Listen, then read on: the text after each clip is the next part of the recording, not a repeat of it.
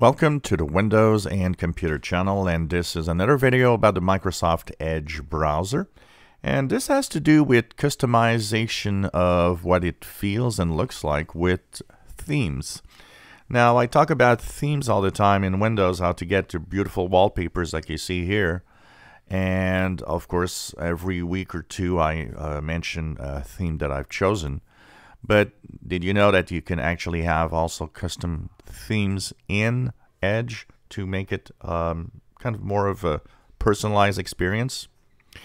What's nice, two ways to get themes in Microsoft Edge. You have the ones that come from the Microsoft Store, which is the Microsoft Edge Store, and the ones that come from the Google extension store. How do you go and access those? Simply go into the upper right corner of the three horizontal dots, go into Settings, and in Appearance on the left side, you will have Custom Themes. So the default theme is the one that goes with your computer, dark, light, or system default, depending on what you want. But you can click Microsoft Edge Add-on Store and go here. And here you'll have themes that are available that you can actually add. A lot of them have to do with gaming. And what also you can actually check out if you want is also, so of course you click the Get button if you want to have one. But there's also in the settings something called Other Stores, and that one brings you to the Chrome Web Store with different styles of themes that are available here. So you can actually check out.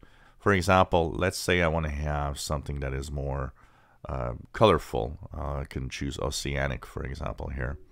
So this is a custom theme, and here you will see if it's good or not.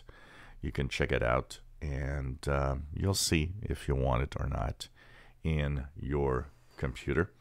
So these are, of course, add-ons that have to do with the computer that you're using. And they are available so here we go, allow extensions from other stores, allow. So in order for that to work, you got to allow, and you just add the extension, and once that extension is done, you can of course check out it. You see that my bluish theme is now here. So if I close Edge, open it again, you see that it's blue rather than following the dark theme that I had.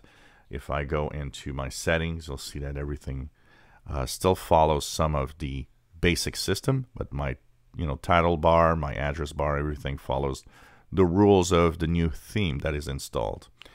And of course, there's custom themes.